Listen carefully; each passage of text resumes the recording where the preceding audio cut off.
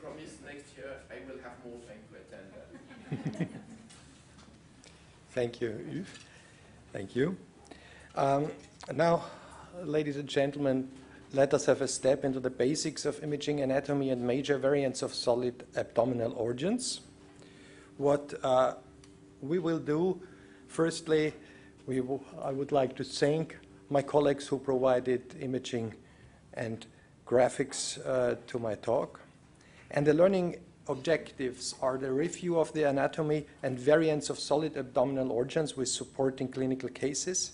And I would like to concentrate on imaging and images because 40 minutes are quite a long time, and I think this is more enjoyable and more fruitful for you. Liver, gallbladder, and biliary tree, pancreas, and spleen are the spectrum of that what we want to see. Let's start with the liver anatomy.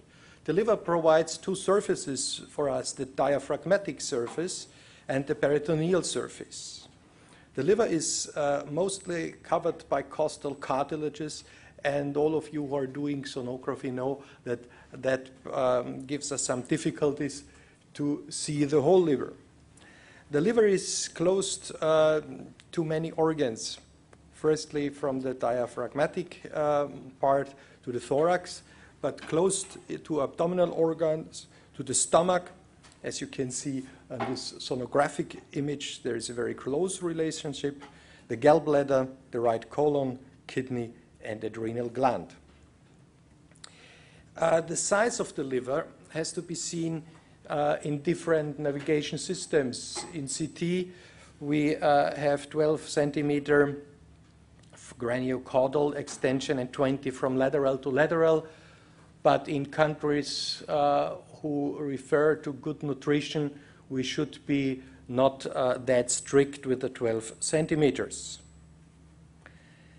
The segmental anatomy now is done for many years, let's say decades, with the Quinault system, where we have the division through the parts of the segments by the liver veins, and as well from the cranial segments to the caudal segments by the portal level. And the anatomic division in left to right by the falciform ligament with a teres ligament, and the sections of the segments by the three veins. But of course we know that the individual anatomy may vary, and that means that surgical planning needs, of course, a detailed individual analysis. Then very important is the triad with the always inclusion of the artery, the bile duct, and the portal vein. Going to the surgical division, then we have to the left the segments 4A, the upper 4 part, and the lower 4B. Covered by all these segments is segment 1, which is the caudate lobe. In cross-sectional imaging, we refer to these three levels, which help us to estimate the precise site of a lesion as precise as possible, because often the lesions are at the border between the segments, and to say strictly it is this or that segment is not often possible. So the level A provides us the upper segments from the left to the right, segment 2, 4A, 8, and 7, divided by the left, middle, and right liver vein. Here we see in the axial image the vena cava, and we see the caudate lobe of the liver. When we proceed to level B, we are exactly at the edge from the upper to the lower segments, from 2 to 3, from 4A to 4B, from 8 to 5, and from 7 to 6. and again the caudate lobe of the liver, and here the typical portal branching at this level. And the level C, we go down and see the caudal segment 3, 4B, 5, and 6, and the gallbladder and the falciform ligament with the teres ligament as a rounded structure. If we would like to estimate which segment this is in a more or less sagittal section in sonography, because sonography has free section design, and so we have, let's say, parasagittal, para-axial images, and sometimes coronal. So this presumably hemangioma of the right liver seen in the sagittal section. Then in a more or less axial oblique section, we see it quite near the capsule.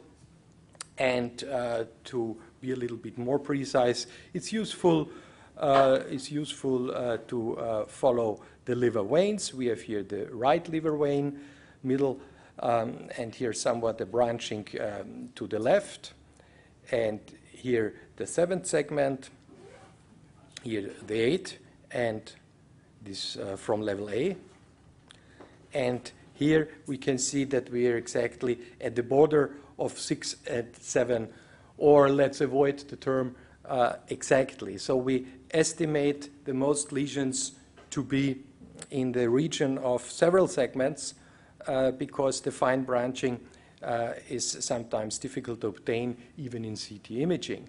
In this section we have the same. So this is 7, 8, and the lesion must be in the border to 4A. But when we go more to the sagittal section, we see here the portal level, and see that it is as well extending more caudally. Here the gallbladder from the sonographic view. And then finally we are on the border 4A, B, 5, and 8. So that means at last we give an orientation, we give a first orientation in general radiology, and more 3D imaging and interdisciplinary settings help the surgeons to do their fascinating work. Sometimes we don't need segment analysis, like in this cystic liver transformation of a middle-aged man who suffers from pain for many years, and really a good evaluation of the patient for many years showed that cysts may be the problem. And here I would like to give advice to use practical anatomy by sonopalpation, because here really very precise by palpating the cysts of the left lobe, it was positive to show symptoms. It depends, of course, of the patient if sonopalpation. Could you turn down the light? It's very bright on the pictures. I would try. Many people are working. I don't know if. Because CT is quite difficult. If you didn't succeed, it's quite annoying. You can't do anything. Yes, you are right. We should.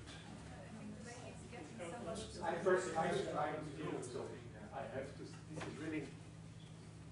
The lady outside said she was calling someone to dim the lights. Yeah. So Here is a plus and a minus. Maybe it's the climate and you will freeze in some minutes. I do not know. But this is really bad.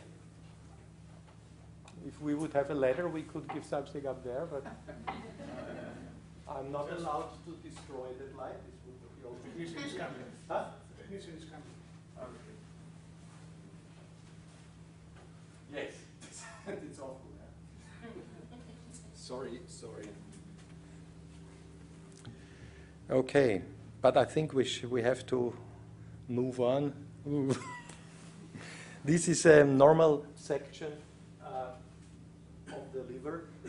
You see a lot of sonograms I like to show sonograms because they are free anatomy, they are practical anatomy, and I think that radiologists should keep that method strictly in their repertoire, even combined with MRI and CT parallel.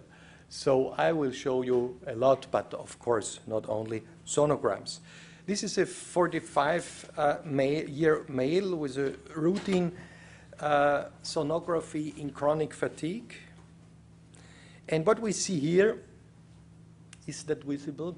Do you have any idea what here from the measurements of the liver anatomy is abnormal?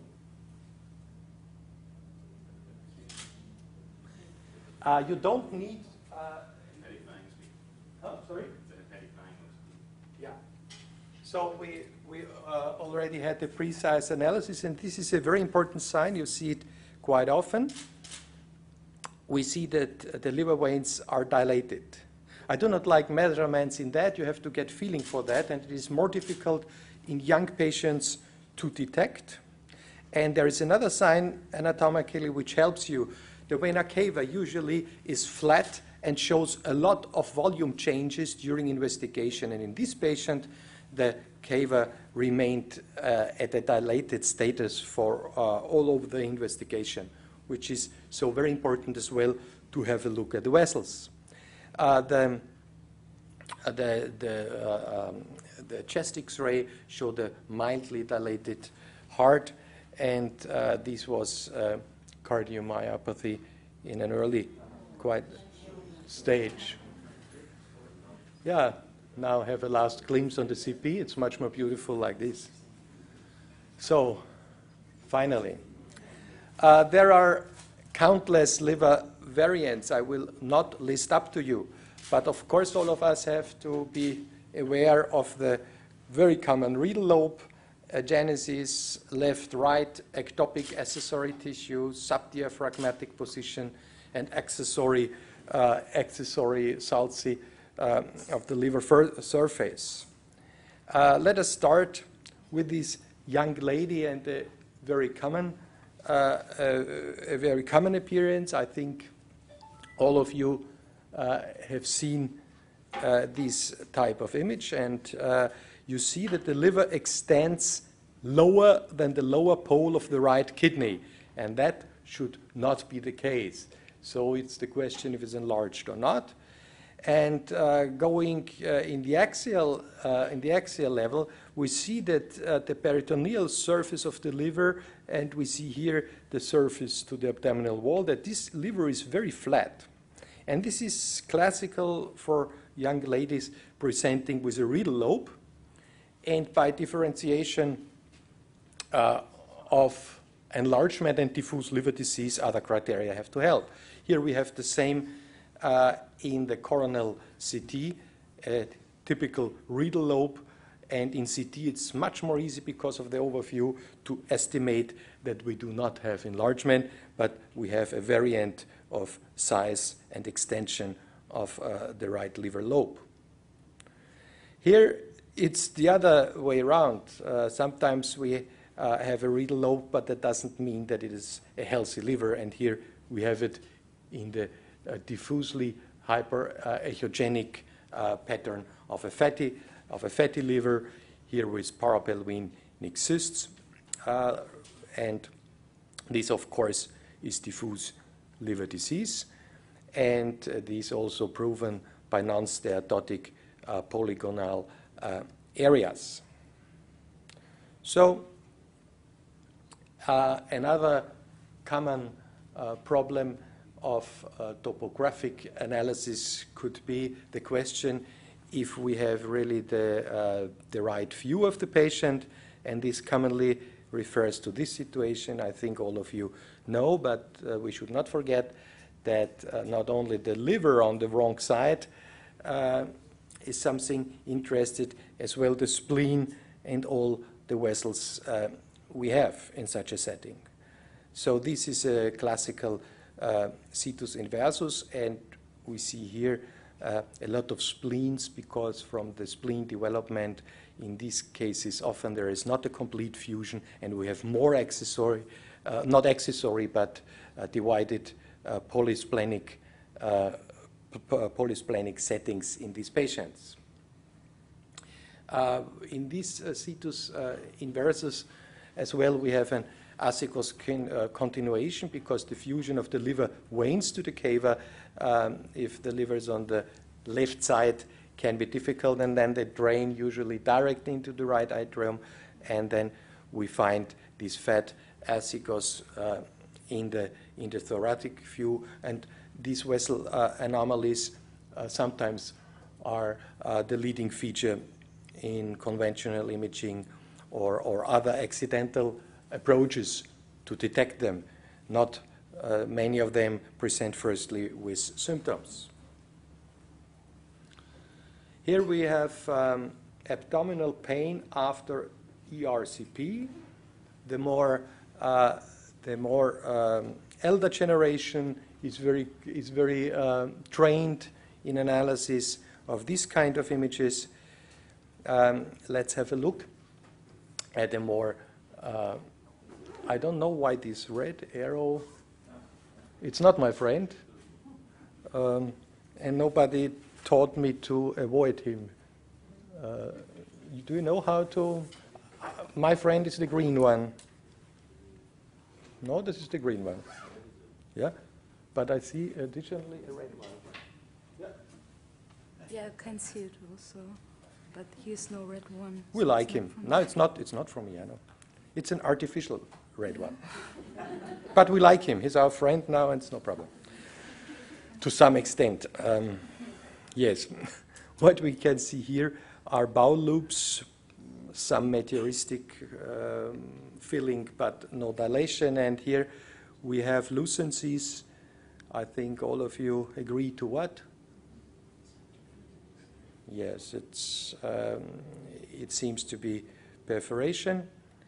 And what we can see here, this is a very interesting anatomical view of a situs inversus after liver transplantation. You see the portal vein, here you see the free air, and this beautiful outline of the psoas by the blue arrows. It here irregular gas accumulations in the retroperitoneum and as well in the mesentery. Of course, we like in the CT to see the free air in the lung window, beautifully displayed here in the coronal section, and here's some gas in the bowel. So let's move on to the gallbladder and biliary tree. I will not focus too much on the interventional anatomy of the biliary tree, but of course we have here a misspelling of the left and the right. This is the left and this is the right. Here the common hepatic duct, the cystic duct, the gallbladder, the common hepatobiliary tract, and this crosses behind the antrum and in different conditions traverses through the pancreatic head or can be freely down to the papilla. And here the duodenum.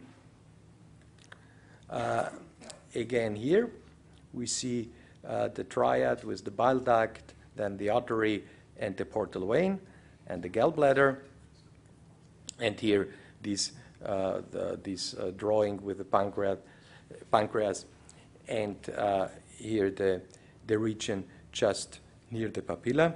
You will see that in more detail at another stage. Here the MRCP of that image with the common bile duct, here the gallbladder, and here the gastric fundus with fluid, and the Wirsung-Janus duct. What are the variants we may meet? The gallbladder is a very practical anatomic organ. Sometimes it is difficult to see in sonography, which is the method of choice to detect gallstones. And variants sometimes are helpful to consider, not to miss gallbladder disease. The variants include agenesis, accessory gallbladder, duplication, triplication, Phrygian cap and septum. The first four I mentioned are very rare and can be found, but let's concentrate on practical issues. The Phrygian cap is a very easy thing in computer tomography. You see it as a little fold and somewhat additional cap of the fundus, but can be a hideout for stones, so that you see a normal appearance of the gallbladder, and near the gas or artifacts in sonography could be somewhat tricky. But it is a healthy condition and just a variant and no matter of care. Another hideout for stones is the very long gallbladder.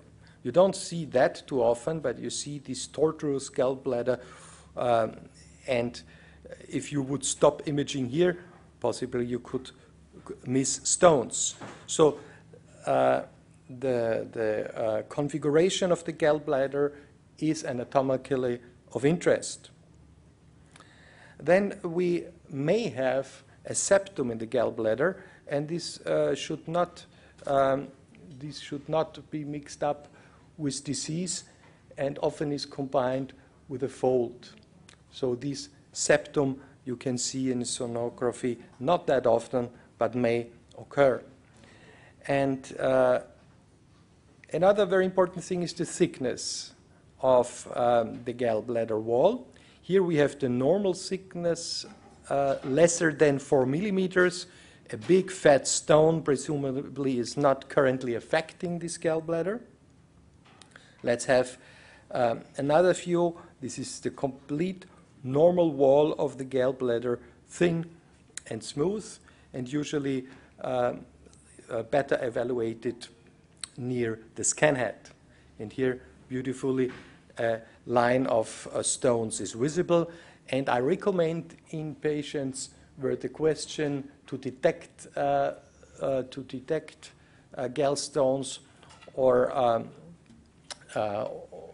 bile disease, I recommend to see the patient not only by turning in the horizontal position, as well to look at the patient standing if the investigation was negative. Sometimes you see stones only in the erect position. Very important, the thickness of the gallbladder wall. Here we see a very thick gallbladder wall. It's almost about 1 centimeter, a big fat stone, and this is the classical appearance of cholecystitis. Then not only the thickness of the wall is interesting, we have to look at the homogeneity of the wall, and here this is an inhomogeneous wall, and as well the adjacent liver is hypoechoic affected, and this was a necrotizing cholecystitis. Not only the thickness of the wall and the structure of the wall, also the content of the gallbladder is of utmost importance. Here we have a stone, and here we have echogenic little particles within the gallbladder, referring for sludge and stone, but we have to care not to overlook other structures like tumors of the gallbladder. Another criteria of the gallbladder, which is of utmost importance, is the width of the gallbladder, which should not exceed 4 centimeters. And if nothing else is to see than a little stone and a nice gallbladder, then we could overlook an enlarged gallbladder. And here the diameter is 5 centimeters. And by further analysis, we could see the diagnosis. We could detect the stone in the area of the cystic duct. The cystic duct is not possible to visualize directly, because usually, because of his spiral inner layout, is so small and not filled by visible fluid. But here, the stone exactly at the end of the infundibulum is beautiful visualized, and a hydrops can be detected. And this is the classical mechanism. The pathoanatomy shows the dilation by a ventile so that the gallbladder can enter, the bile can enter the gallbladder, but cannot but cannot leave anymore. So let's go to the biliary tree. There are variants of drainage which are very important for interventional radiology and surgical planning. And the right posterior duct can drain into the left hepatic duct, can as well drain in the right anterior duct. We can have a triple confluence so that the ducts go directly in the common hepatic duct, and we can have accessory ducts as well. Let's have a look on this situation. On the right side, I think it's easy for you. There is the liver, and here we have a huge tumor. This is also on the coronal MRI imaging, where you can see here a very interesting situation. Is there a suggestion from the audience what that could be? Yes, a pancreatic tumor. It was not quite sure then, coming from the pancreas or the papilla, but the variant condition here on the hilum, it's somewhat interesting. Here's one bile duct, the other bile duct, which is somewhat rare, a double common bile duct combined with a pancreatic tumor. I think it's important to have seen that once, but I don't think that it is too common. Let's have a look on the developmental anomalies, the choledochal cyst. The type 1A is seen in 90% and represents 5% of cholestasis in children.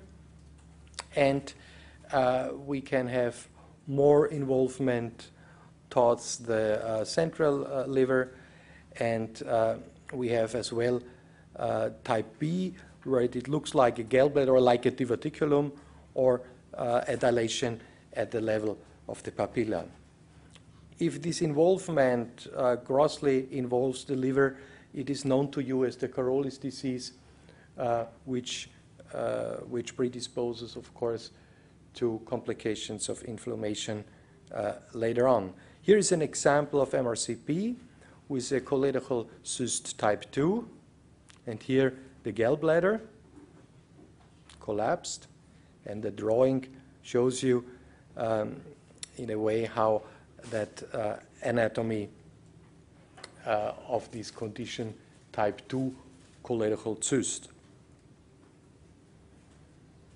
Let's go further to the pancreas anatomy.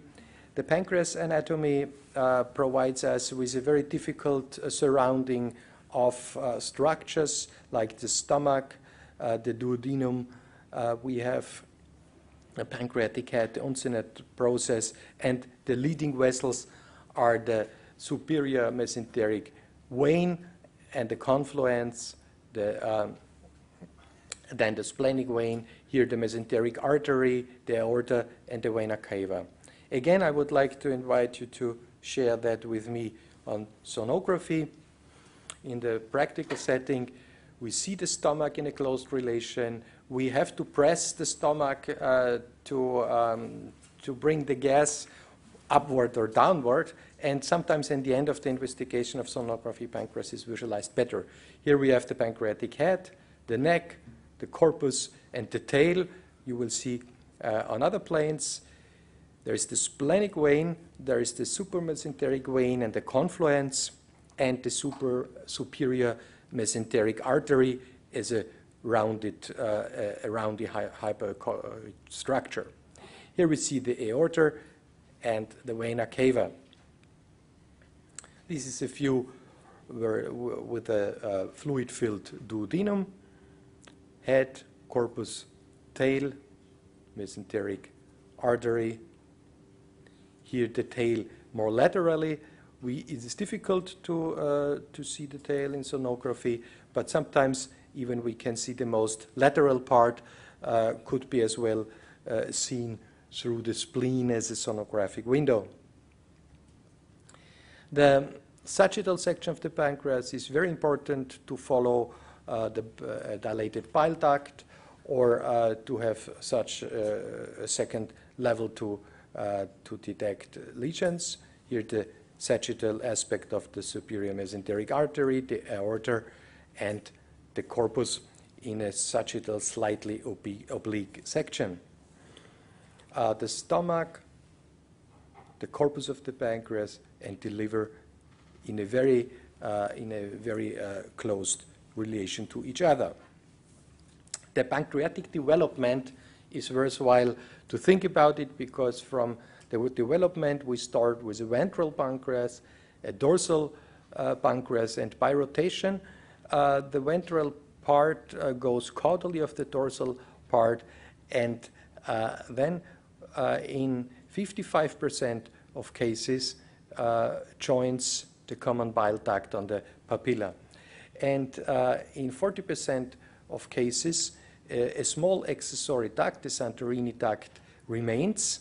And in 5% of cases, this is leading to a pancreas divisum, which means that this duct goes freely into the papilla, in the minor papilla. And here we see just a small duct joining the common bile duct at the level of the papilla fatari.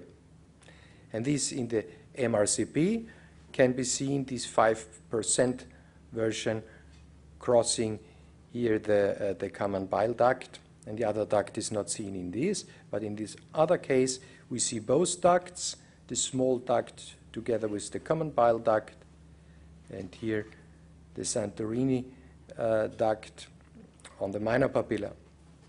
This must be a partial divisum because there should be connection with these both ducts as well.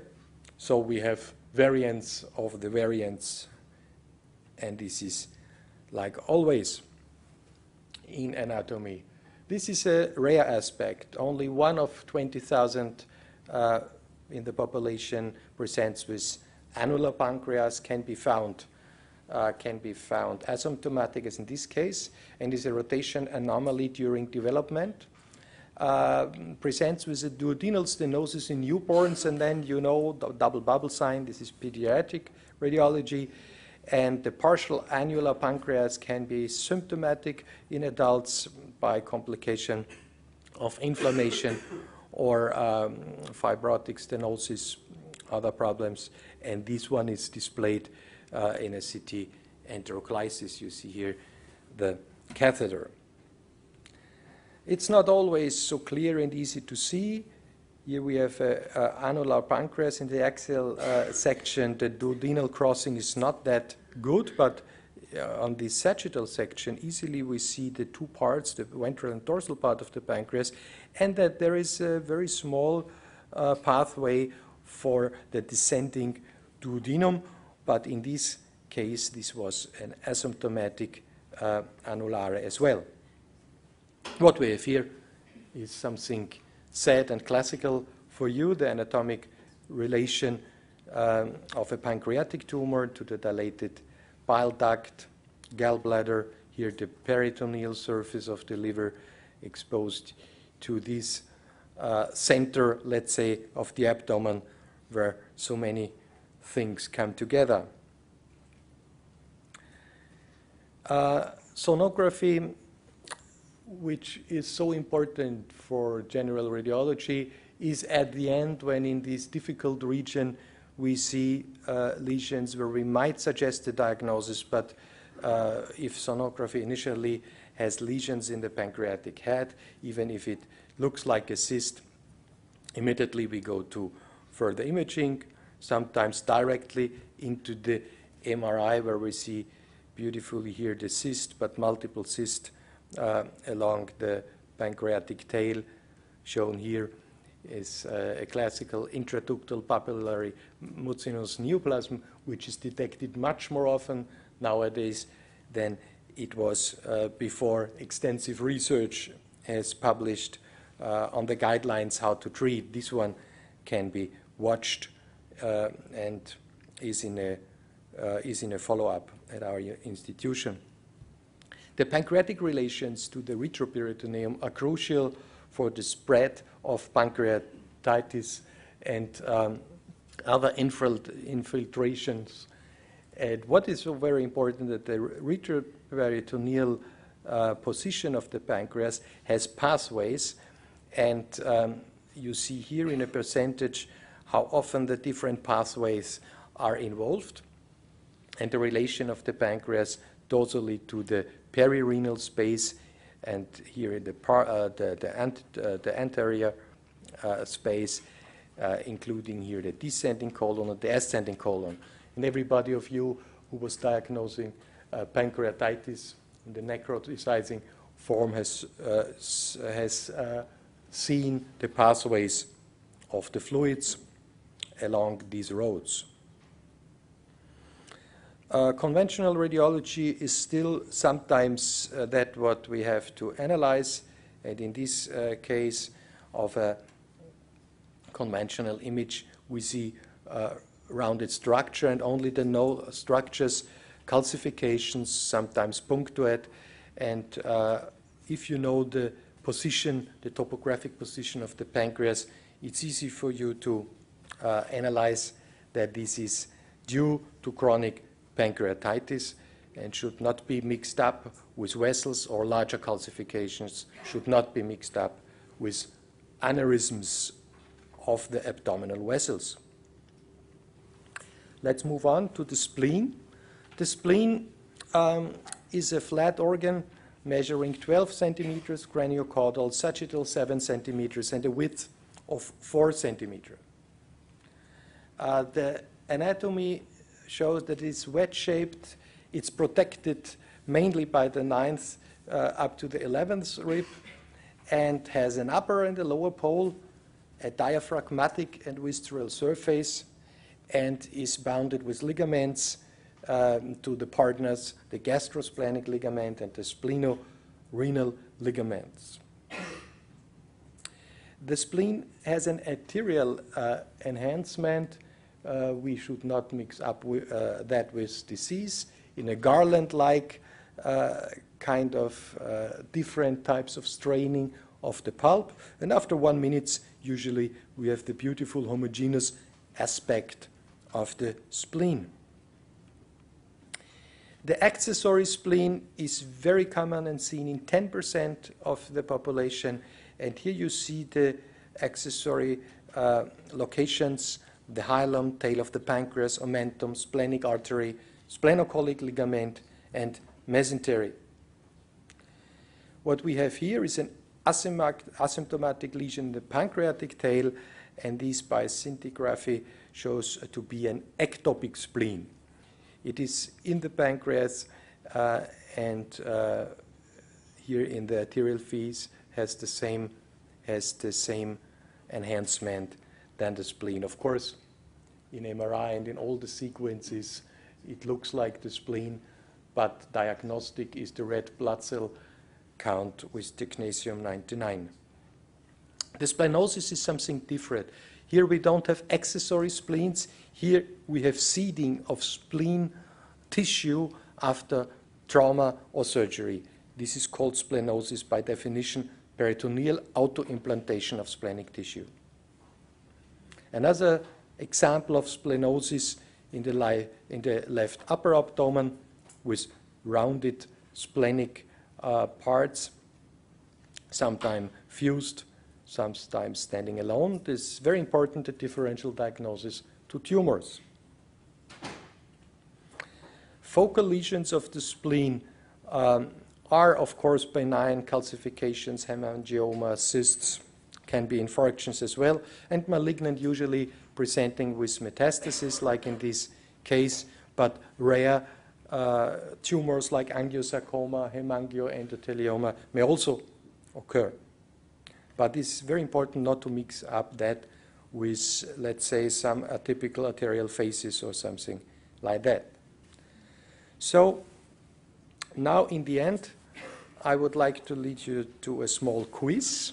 We have here a 70-year-old patient. This is the anatomy of the pylorus and of the duodenum.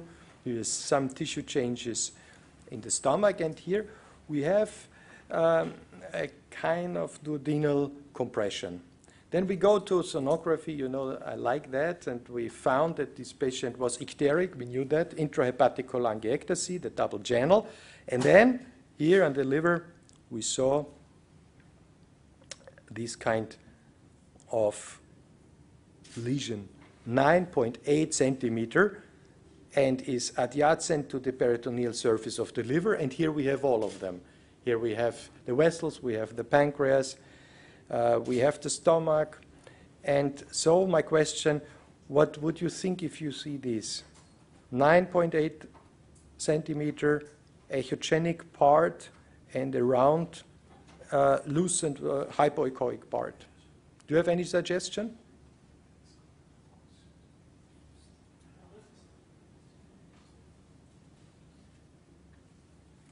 I heard something like that. We put the Kohler Doppler into. So there should be some vessel involvement. And this man was healthy. It was a sporty guy, just yellow. And we did a sonography before the planned CT. And then we did the CT immediately and could see this huge lesion and filled with blood or contrast material and blood. What do you think that is? Yeah. Let's see the anatomy of this lesion. Here in the angiography directly, we see the blood coming from the start of the hepatic artery. Here the splenic artery. Let's move on a little bit further on, and then here we have the superior mesenteric artery, and here the arcades. And from the other side, the lesion is filled as well. And here we remember the sonographic appearance, which was this part. And this is a pseudoaneurysm of the hepatic artery with 9.8 centimeter. Was a very difficult course for the patient, postoperative bleeding. But after 1 week, it was okay after the operation. It is 0.1 to 2% prevalence in the visceral arteries. And as you know, the splenic aneurysms are the most common, hepatic aneurysm 20%, and others 1 to 5%, degenerative, atherosclerotic, and iatrogen. If they are more than 20 centimeters or threefold dilation of the originating vessels, then operation should be considered, but this is always a very difficult interdisciplinary task. So I hope that that could give you an overview by images. I want to just give you a summary. Clinical work needs awareness of anatomy and anatomic variants. Computer tomography shows detail and displays topographic context. MR, of course, the tissue characteristics in a bad way, but sonography builds anatomy by hands, skills of the investigator, and allows dynamic visualization, sonopalpation, and complementary information to C and MRI. I thank you for your attention.